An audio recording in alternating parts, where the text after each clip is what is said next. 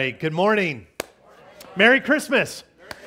Don't we love when Miranda does announcements? I mean, I know she's got a cheering section over here, which is, yeah, the Hanson crew. That's awesome.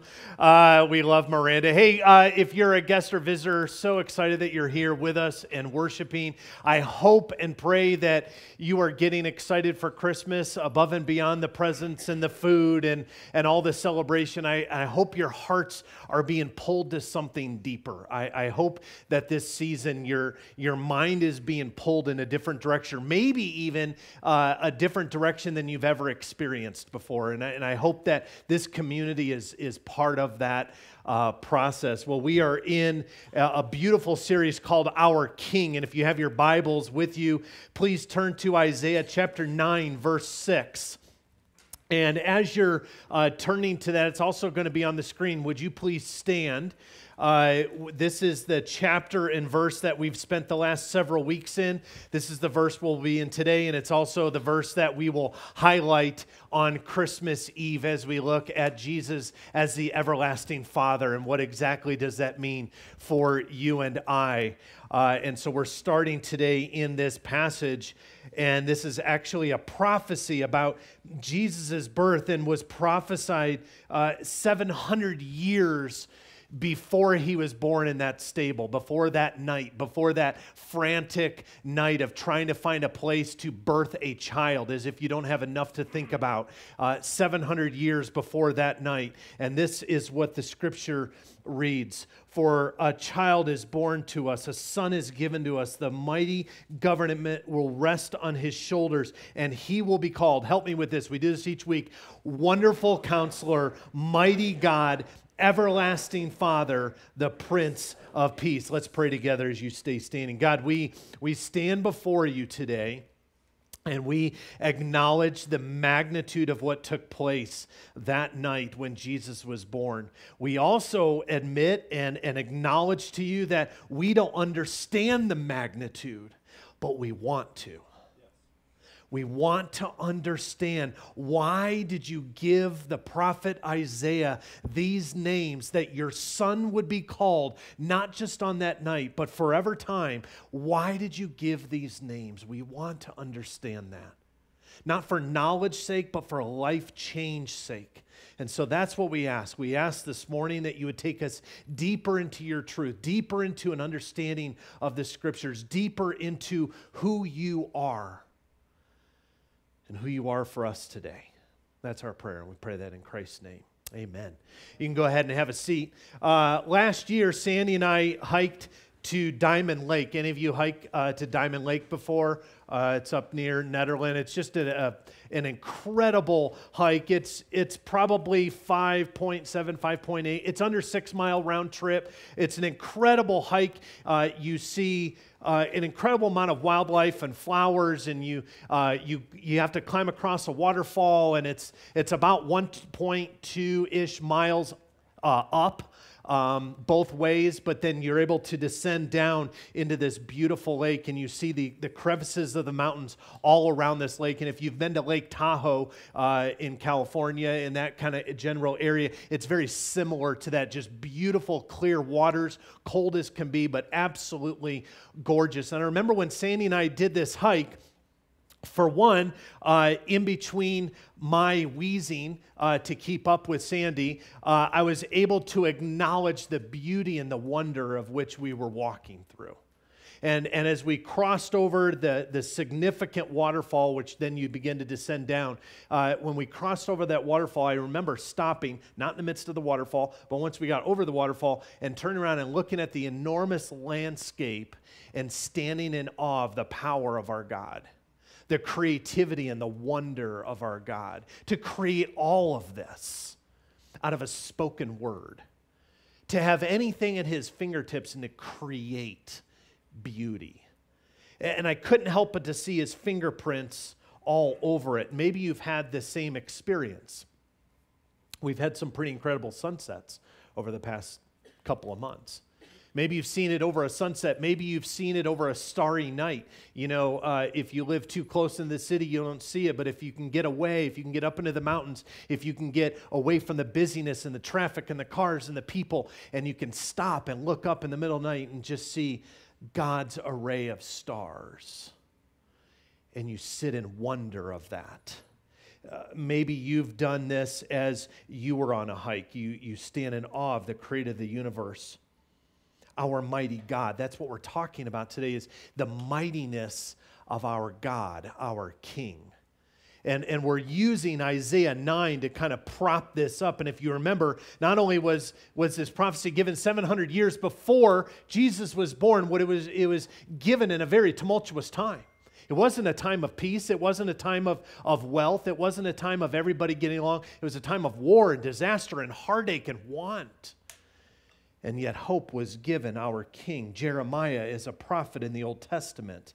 And he has this beautifully crafted scripture that talks about how great and how mighty God is. If you want, throw your thumb in Isaiah, turn to Jeremiah chapter 32. It's interesting because it starts with a word.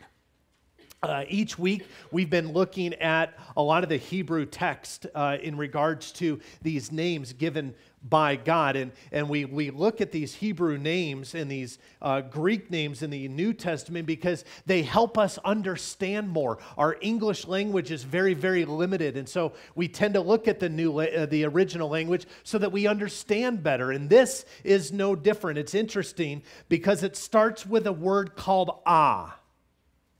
A-H. Say it. Yeah, that's not bad. We'll get better at it. Now, ah is a Hebrew word, but it actually means painfully to groan. Anyone gone through labor recently? Or you remember labor? Any of you moms remember labor? Do you know the word ah? Yeah, it's pain. Sorry, it's coming. Where's Manda?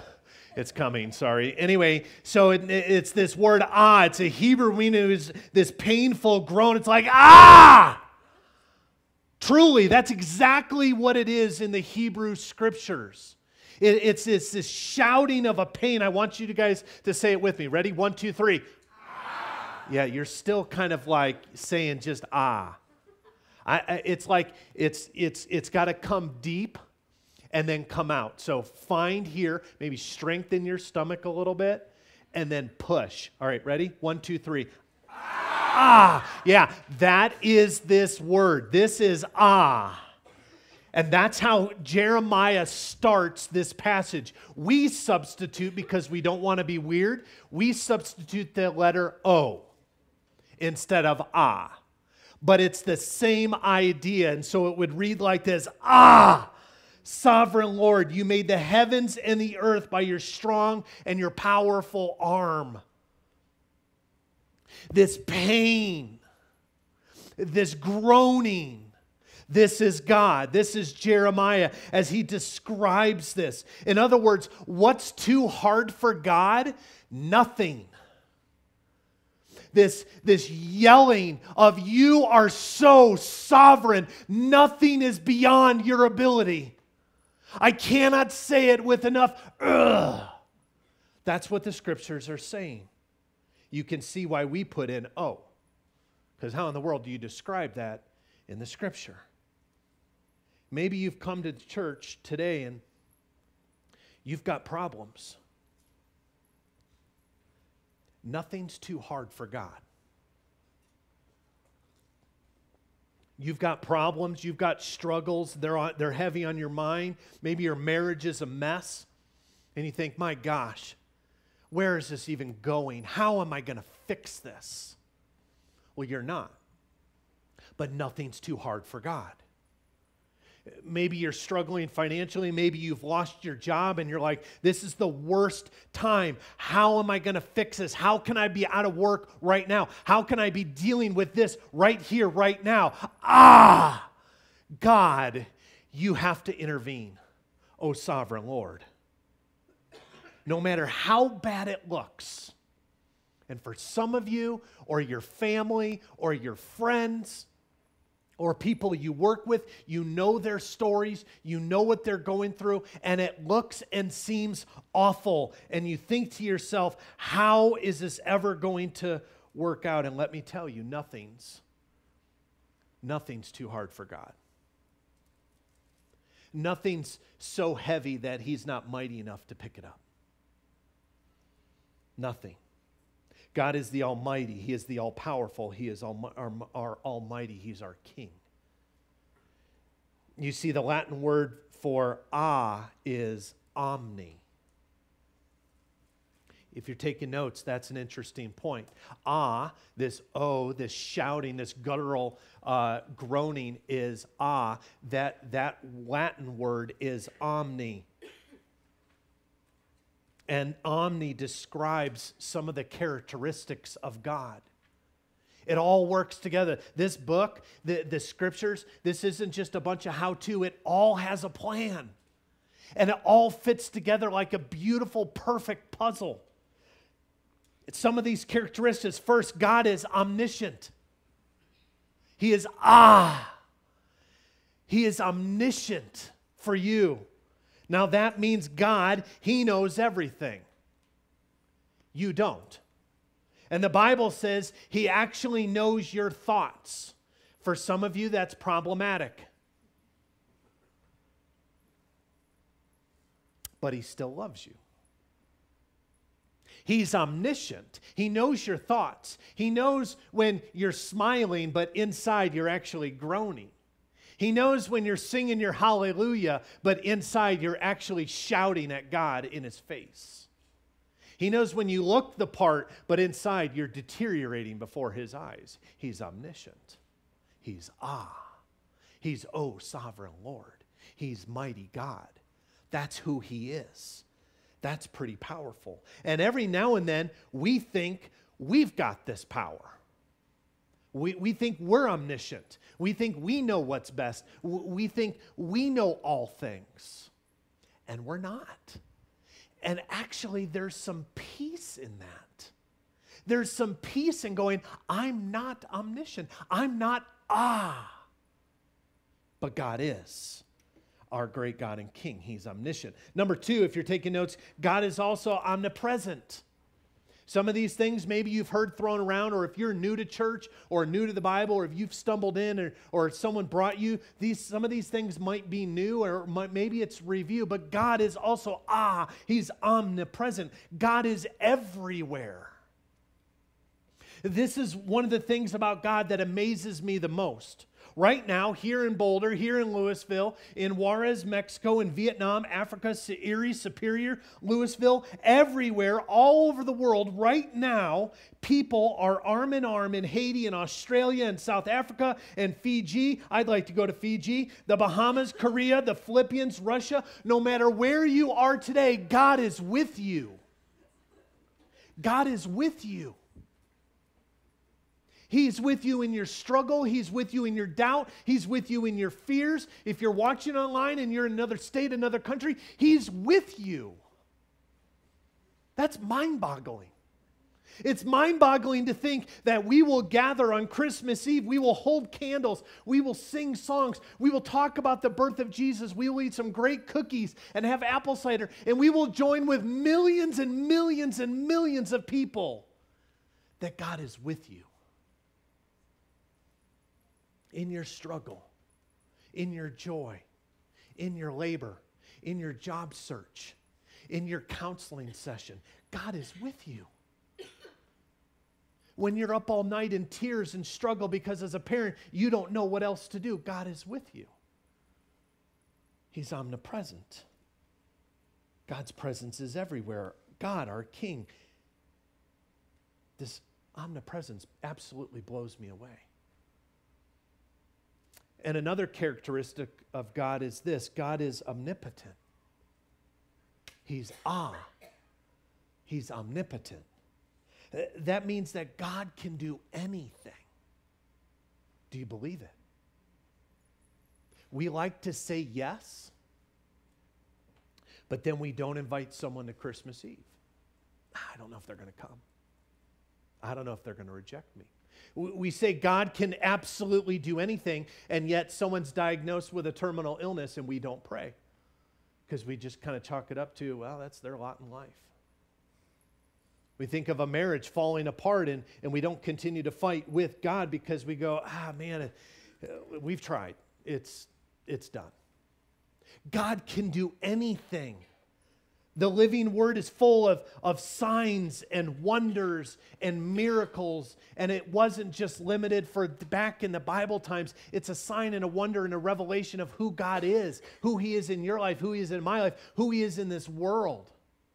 You know how many Christians have literally given up on Boulder because they're like, that place is crazy. And it very well might be. But so many have given up on Boulder because it is so unchurched on a regular basis in the top 5% most unchurched counties in the nation. That's where you live. That's where God has planted this church. Because I believe, and the elders believe, and the pastors believe, because he can show his power. He can show what he can do. There's nothing too hard for God. He can do anything. And yet, often, when we're in this room and we're singing songs, and Alex, with his Peter Brady voice, is leading us in worship, and some of you are too young, you're like, who the heck is Peter Brady? And he's leading us, we go, man, yeah, God is all powerful. He can do anything. Like, this is amazing. And then we get in our car and we go home, we get back to our circumstances, we get back to where we find ourselves, and we go, I don't know. I don't know if God can come through. And I just want to speak truth to you.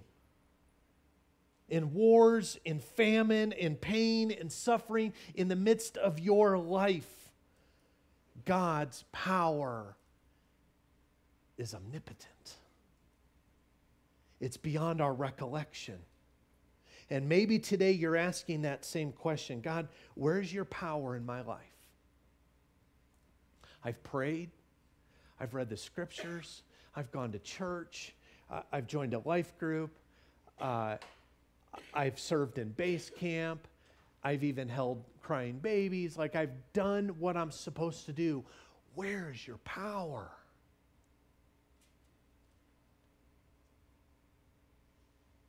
Maybe you're in a tough relationship and you go, man, how is God going to reconcile this?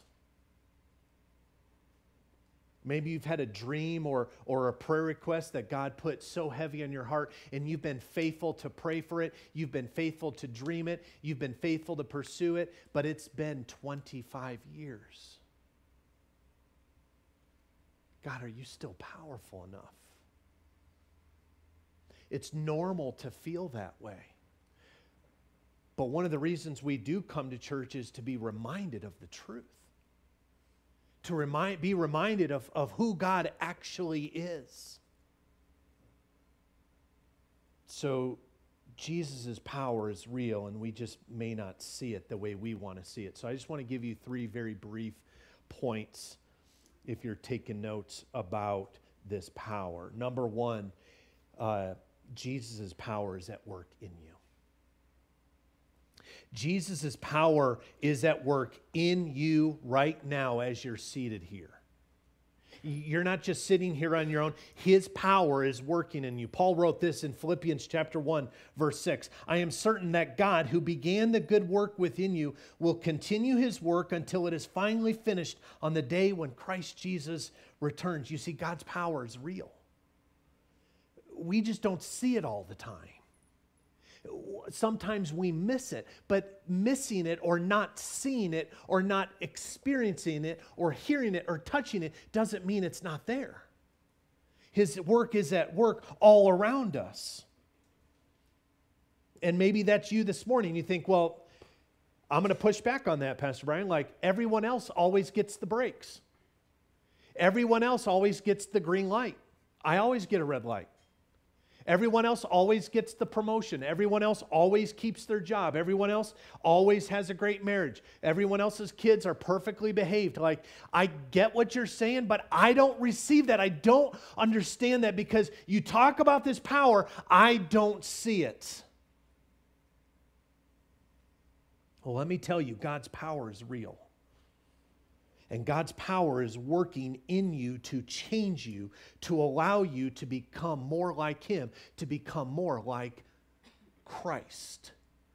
That's His power. That's His number one focus, is to sanctify you, to make you more like Him, which consequently means to make you a servant.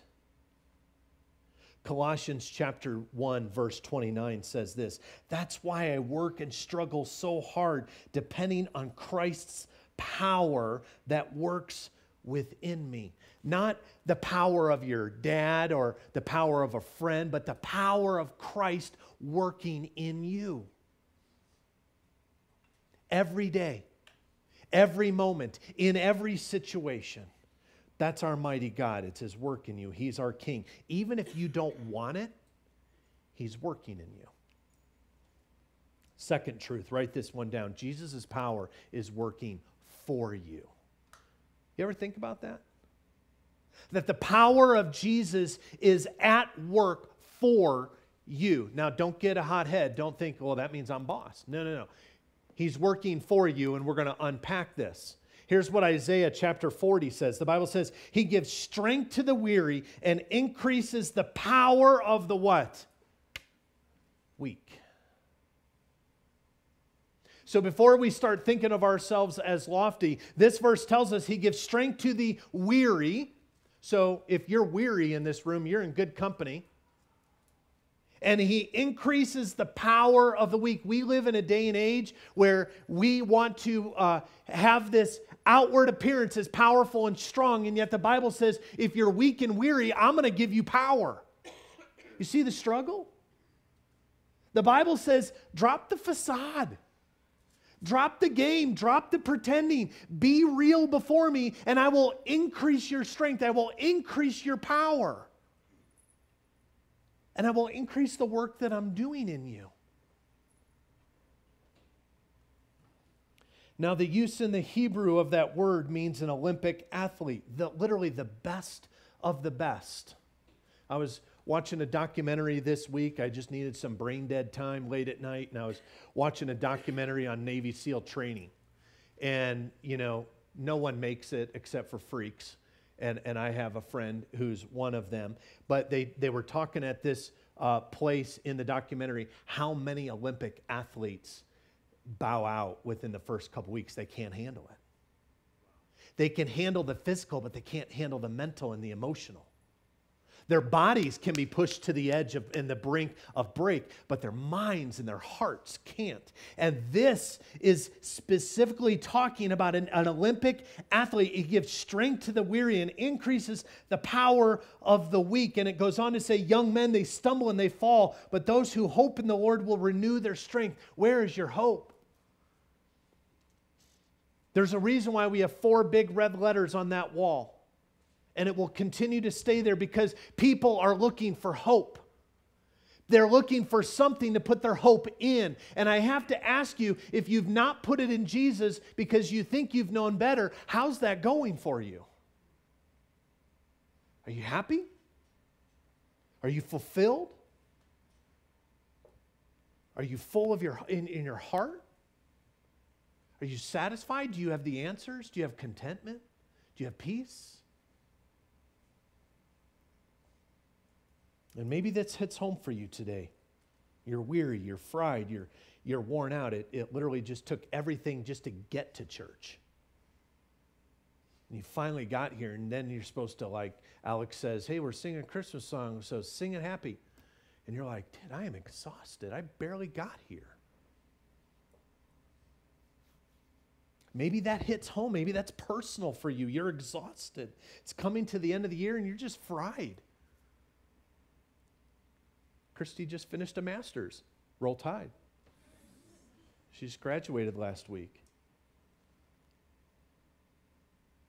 But the good news is God gives strength and power not to the proud, not to the ones who have it all buttoned up and looking perfect. He gives strength and power to the weary.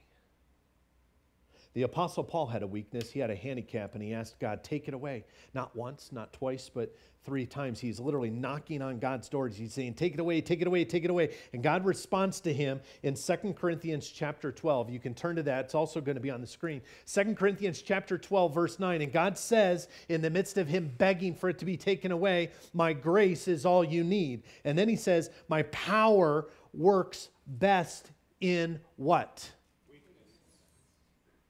My power, this, not Brian's words, God's words, my power works best in weakness. And yet culture says, don't show weakness. Well, wait a second. Scripture just said that my power works best in weakness. Why wouldn't I show weakness? Because it's not cool. Because people will talk. Because people will point fingers, because people will whisper. And then Paul replies, my power is at best at work in your weakness. Paul replies, so now I am glad to boast about my weakness so that the power of Christ can work through me.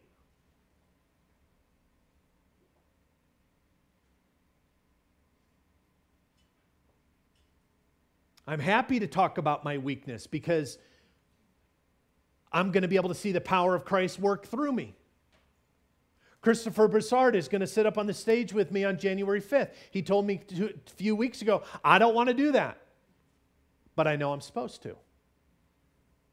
I don't want to sit up there. I don't really want to, but I know I'm supposed to. And he will bear his story. He will share his heart.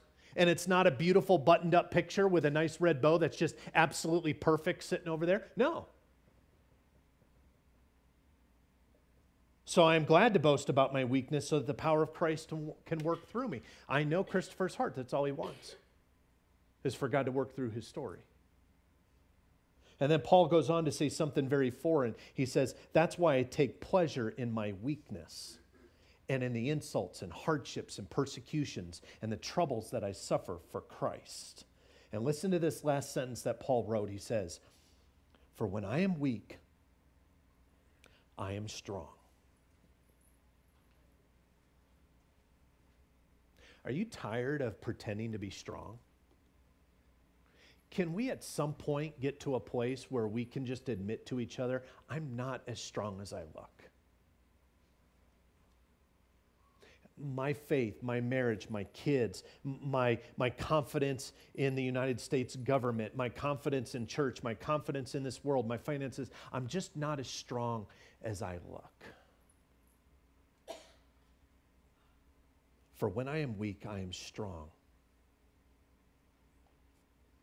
Friends, our mighty God is working right here, right now. And he's working for you to make you strong. And finally, the third principle of Scripture I want us to look at today is Jesus' power is at work through you. His power is at work through you.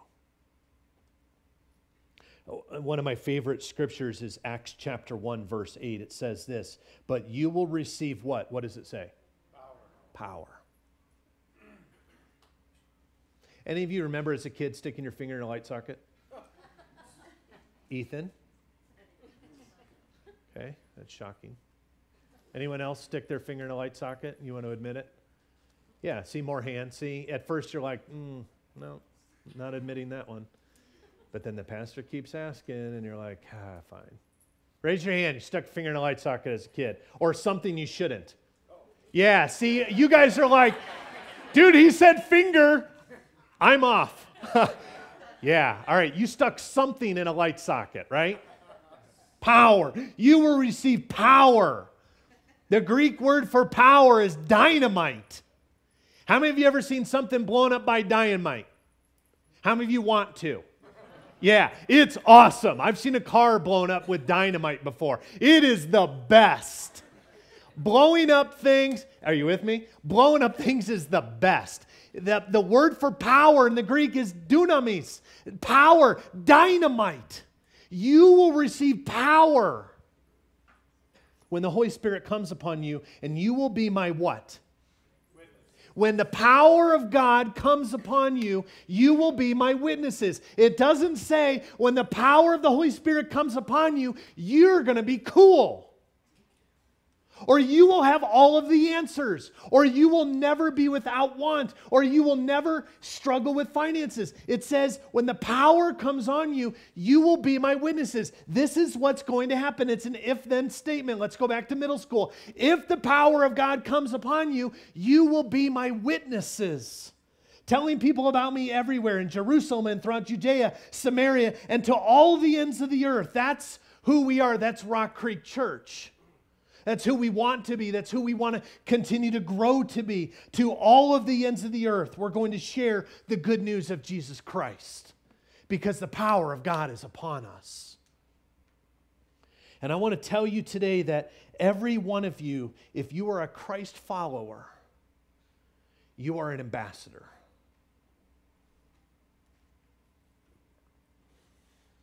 You are someone that God wants to throw so much power into that it will blow your mind. Not blow up, but blow your mind.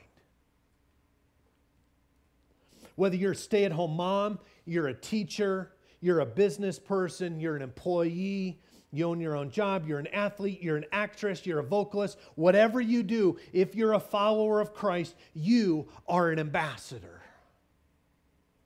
And Jesus' power is available to work through you to blow your mind. And it can happen today. It can happen tomorrow. If you will step out in faith and have a go at it, Jesus' power works through you.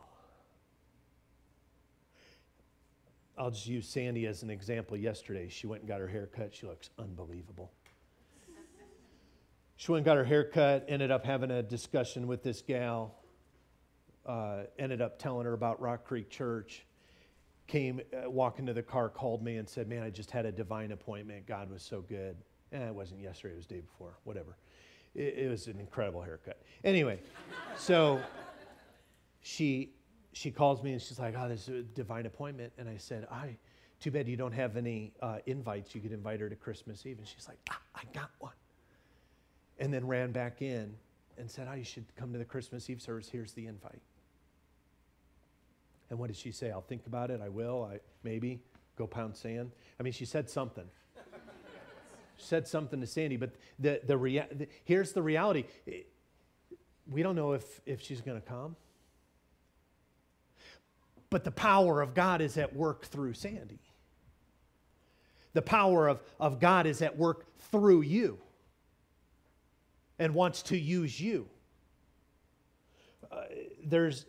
Paul describes these accolades, these incredible things that were taking place with him preaching in the ministry in 1 Corinthians chapter 2.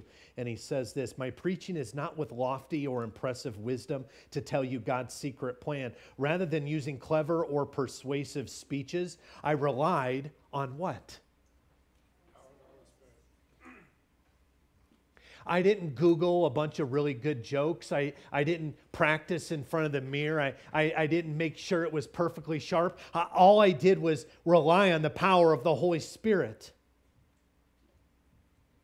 And I can tell you, for me, there's absolutely no reason I should be standing here before you today as pastor. It's not me. It's not my strength. It's not my creativity. It's God. It's God working for me and in me and through me. I'm just an ordinary sinful guy called by God to a specific place in the church at Rock Creek Church. The more that you guys get to know me, you realize, man, he really isn't anything special. And you ought to. I love you and I love God. And maybe you can relate to that. Maybe you're sitting here going, I am nothing special. You looked in the mirror as you got dressed and you thought you matched and that you looked good, and you looked at yourself in the mirror and went, just ordinary. Just me. And I love Jesus. I love that he calls people that are just ordinary, just like you, just like me, to do the unthinkable, to do the extraordinary. Because when Jesus' power comes in you and works through you, great things happen. And it could happen with a simple invite, a simple conversation with a neighbor. We talked about this in morning prayer. Alicia brought it up. For a lot of you, you would think I've asked you to walk on hot coals for a mile to go next door and invite your neighbor to church. I get it. It's scary. It shouldn't be, but it is. It's intimidating. No one likes to be told no. For you guys, it brings you back to junior high all over again. Just no, no, no. I get it. But that worker at the grocery store, at Costco, the ladies and the men who hand out the free samples that prior to keto, I would put them out of business. Just loop Costco. Get a whole meal. No one talks to them. They're like a bunch of vultures that just swoop in for nachos and then go to the next lady. Why not bring an invite in and go, hey, thanks for what you're doing. You live around here? I'd love to invite you to church.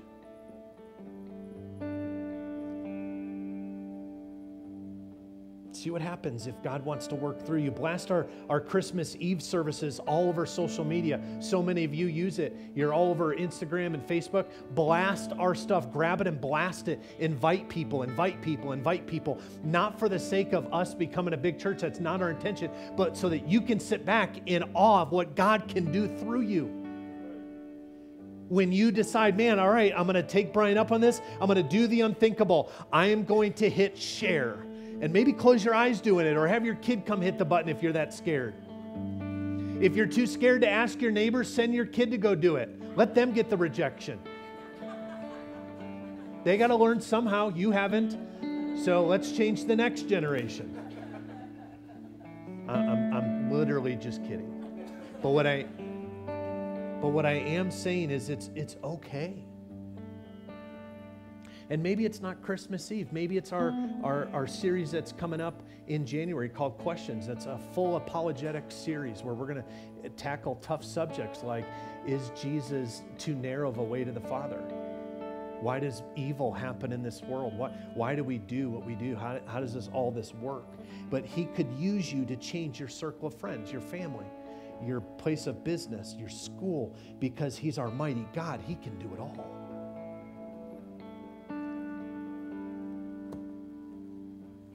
You see, Jesus 2,000 years ago chose 12 ordinary people.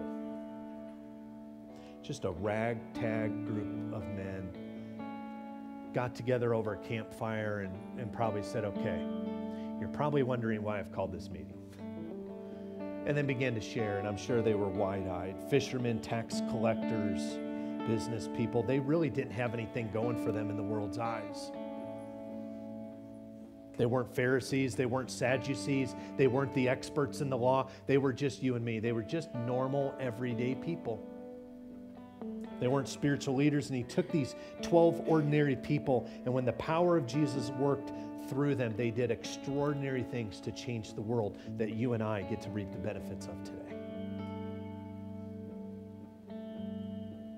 Because they followed and trusted our King. He wasn't a king, he wasn't the king, he was our King. His name is Wonderful Counselor, Mighty God, Everlasting Father, Prince of Peace, and he's your King. How cool is that? Let's pray. God, we love you. We're still not quite sure why you love us. But boy, are we thankful for it. We continue to unpack these ideas of mighty God and Prince of Peace and wonderful counselor, and it causes us to wonder. It causes us to take a look at ourselves and how you view us. And thank you. Thank you for the awe and the wonder. Thank you that it's not religious practice. Thank you that it's not rote memory. Thank you that it's not something so plasticky and impersonal. No, it's very personal. For when we are weak, you are strong, and you give power to the weary. You give power to the weak. And there are those in this room and those who are watching and listening online, and they are weary. They are weak. They're at their last thread of hope. And they need you. Father, please show favor and kindness to your children in need. And we love you. And we are so excited to celebrate as loud and as energetic and as crazy and as honoring to you, our King, on Christmas Eve. It's your day. It's in Jesus' name that we pray. Amen. Would you please stand and let's continue to worship.